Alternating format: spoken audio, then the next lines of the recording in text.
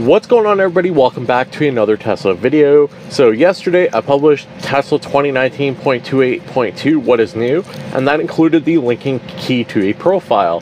One of the comments I got was, thanks for the helpful video, please demo what happens when two people with paired phones enter the car. I think the description said it could determine which person entered on the driver's side and adjust the driver's seat, etc. to that person's profile. I'd love to know how accurate it is. Alright, so I have two pixels here. I have a black pixel and a white pixel, and just for simplicity, because what the frunk is white and don't have a red pixel for mother frunker, we're going to just label them as such. So if we go up here, the one that is active is the white one. So we're going to go to your profiles, we're going to go to what the frunk, and we're going to activate it. So you can see here it is active as what the frunk. Then we're going to go back here, go to mother frunker, and we're going to activate this one over here. So you can see both are set and ready to go for our test. Okay, so for this demonstration I have an extra set of hands. I'm going to take the one that will trigger what the frunk. He's going to take the one that will trigger mother frunker. And we're going to get in at the same time.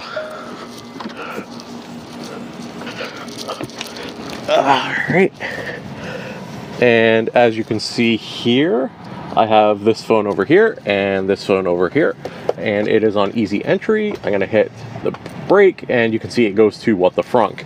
Now we're just going to take phones and we're going to switch. One here will trigger mother frunker, that one will trigger what the frunk.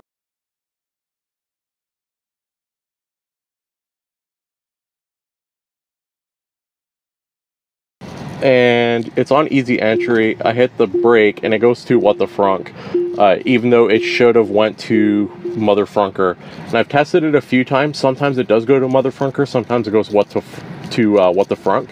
So having two phones linked coming into your car is not completely accurate. I feel as if it's still hit and miss if you have someone coming from the passenger side as well as the front side with two linked phones. So I thought I'd do a fair experiment, and I've tested it probably 5 or 6 times, and sometimes it goes to mother frunker, sometimes it doesn't. The results are hit and miss. So hopefully you guys enjoyed this video. Do leave a thumbs up if you enjoyed it. Leave a comment down below what's your success rate doing an experiment like this, and make sure to subscribe for the latest and greatest Tesla content. As always, most importantly, thanks for watching, and I will see you guys next time.